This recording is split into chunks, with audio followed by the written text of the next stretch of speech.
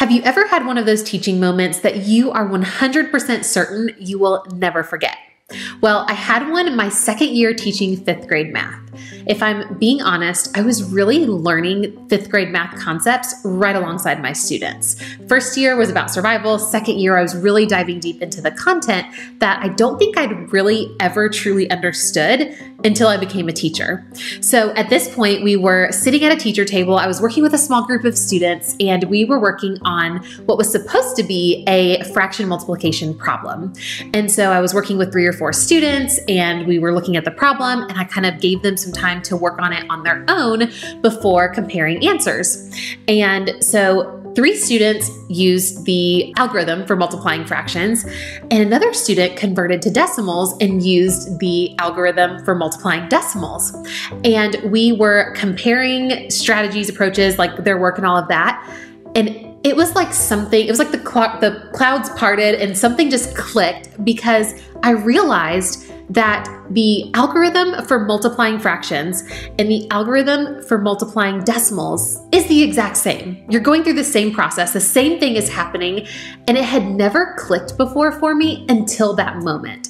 And I'll tell you a little bit later in the video, but really that moment changed so much for me. So 2 things that I want you to get out of this video. 1, I'm gonna walk you through how the multiplying fractions algorithm and the algorithm for multiplying decimals are the same, so that hopefully if you haven't had this aha moment, you have it too. But also, even if you know how they are the exact same, I want you to stick around, because this moment sparked so much curiosity in me, and it transformed so much of who I am as a teacher, the path that I went on.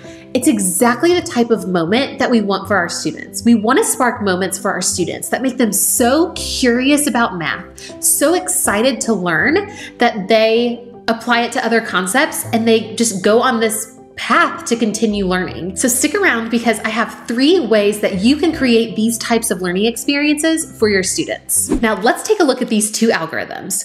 One of my favorite ways to show students connections in math is to have them working side by side in 2 different ways, whether it's with an algorithm and manipulatives, or pictures in an algorithm, or manipulatives in a picture, or maybe even 2 different written models. That side-by-side experience is so powerful for them and really reveals the connections that we want students to make.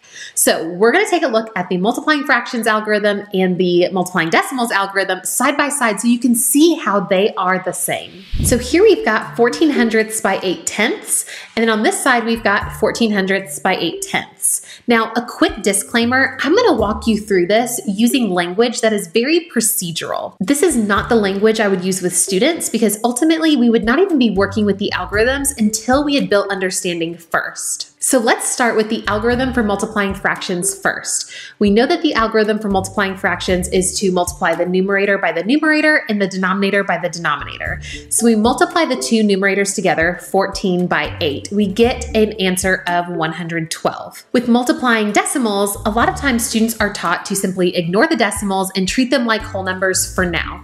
So that leaves us with 14 by 8, which of course is 112. Back to multiplying fractions, now we need to multiply the denominator by the denominator, which is 100 times 10, which gives us 1000. So our answer is 112 thousandths. Now, remember that the fraction bar means division, so we really end up with an answer that is 112 divided by 1000. That is important for you to keep in mind, because we're gonna come back to that in just a bit.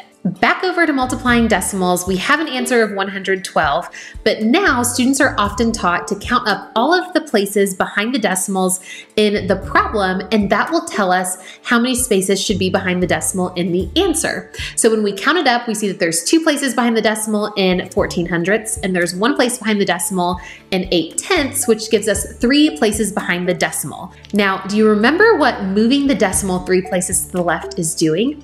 It is dividing by 1000, which is exactly what we just did in our fraction algorithm. We move the decimal 3 places to the left, we end up with an answer of 112 thousandths, which is the same answer that we got from multiplying fractions. The process for both algorithms are the exact same, which totally makes sense, because decimals are just a limited number of fractions. Even as a teacher, I never truly understood the algorithm for multiplying decimals until that moment. Something clicked. The light bulb just went off, And it made me so incredibly excited and so very curious about all of the other ways that fractions and decimals are similar. From there, I just wanted to keep learning. Honestly, I think it may have been that moment that kind of sparked the journey for me of wanting to go back to school and get my master's in math education. So, how can you create these types of learning experiences for your students that just give them this insatiable desire to continue learning? I've got 3 ideas for you. The first idea is to share any new learnings you have with your students.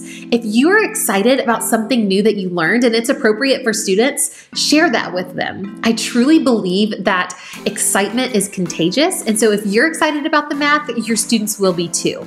Have them explore what you've learned. Have them prove or disprove what you've learned. There's learning in doing that. The second way that you can create these moments for your students is to really focus on connections. The more that students see the connections in math, the deeper their understanding and the more appreciation they have for what they're learning. A lot of times we have a key learning target for the day, but one thing I loved to do on my lesson plans was to have a key connection. What connection did I want students to make during that lesson? I had a few questions that I frequently asked myself when it came to math connections. So first was, how is what they are supposed to be learning today connected to something they already know about this concept? Another question is, how is what they're learning today connected to an entirely different concept, an example being fractions and decimals? And lastly, how can I make connections within the lesson itself? So are there connections that I want students to see between different strategies or different representations? The more we can focus on these connections, the more excited students will be about the math they're learning. The last idea I have for you in creating these learning experiences for your students is to reevaluate your scope and sequence. Now, you may not have the ability to do this, but if you do, I'd really take time to think about whether the order in which you teach different concepts is conducive for students making these really powerful math connections. Now, for me personally, I noticed that students really understood decimals a whole lot better once they had had experience with operations with fractions.